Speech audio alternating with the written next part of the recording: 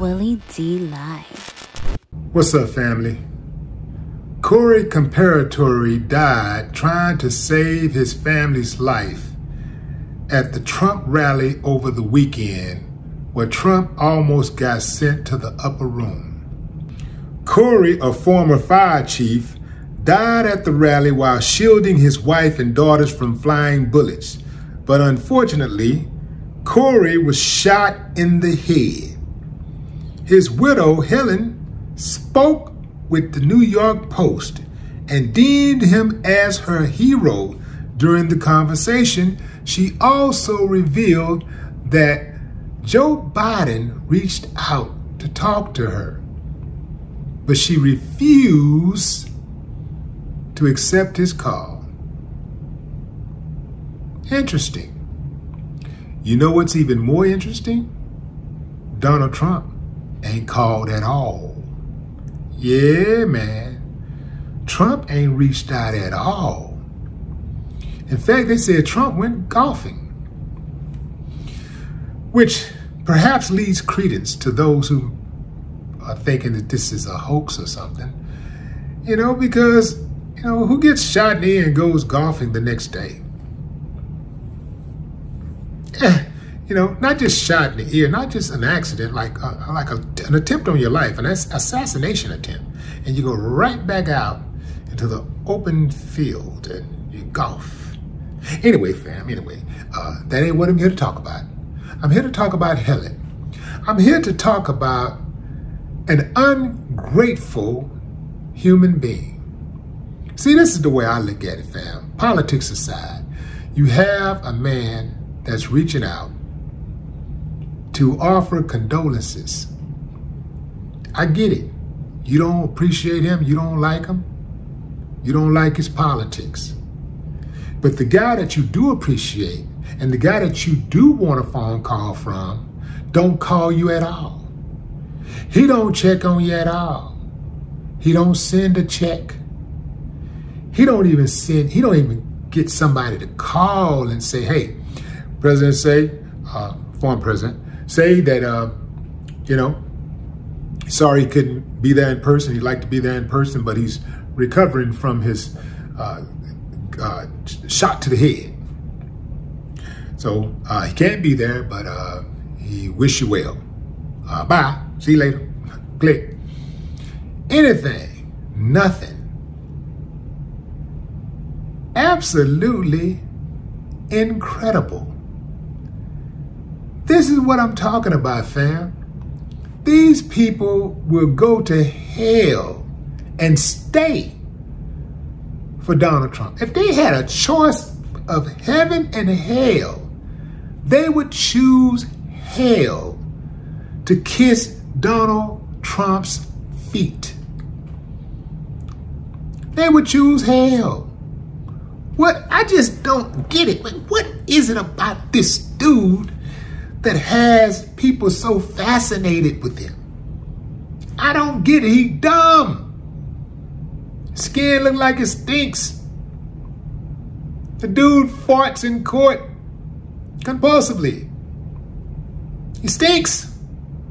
What is it about him? He's a liar, thief. What is it about him? It's got to be some type of spell. It's a spell, man. It's got to be a spell. Because I can't explain it. I can't explain it. He had 4 years as president. He did nothing to improve the country at all. He did nothing to improve race relations at all. He did nothing to improve the economy. Nothing. Jack. He went and got himself a bunch of money. He made a bunch of money for his friends and his relatives. But anybody else who got something, they got it on their own. And some of them are too stupid to know that. See, I'm going to tell you straight up, fam. It don't matter who the president is to me each year. You know what I'm saying? I'll get on with somebody because of, certain platforms or whatever. But at the end of the day, if my guy don't get in, it don't even matter because I'm going to get mine no matter what. I'm not looking for no savior. I'm going to get mine no matter what. I'm not taking off 4 to 8 years. I don't have that type of luxury. I never did take out 4 to 8 years based on who's in office. I'm going to just take out 4 to 8 years where I can't get nothing done. I can't get to no paper. Because such and such, I'd be damn, I'd never give another man that type of power over me. Never. This was what I'm talking about, fam. Y'all be running, sniffing up behind, all up in Trump crack, and he don't care nothing about you.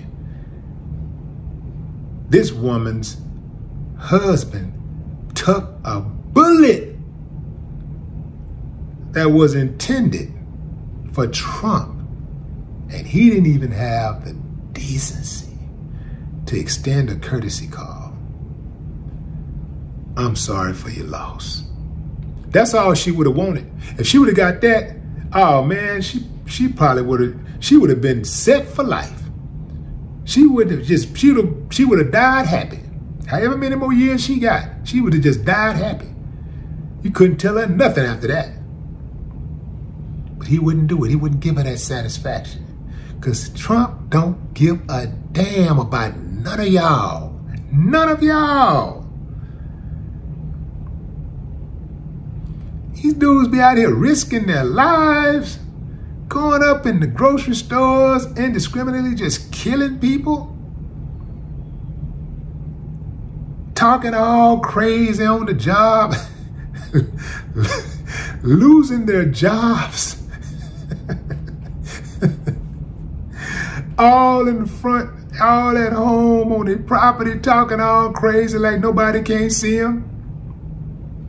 Getting their businesses shut down, and Trump just keep on moving forward, getting his money, selling t-shirts and sneakers,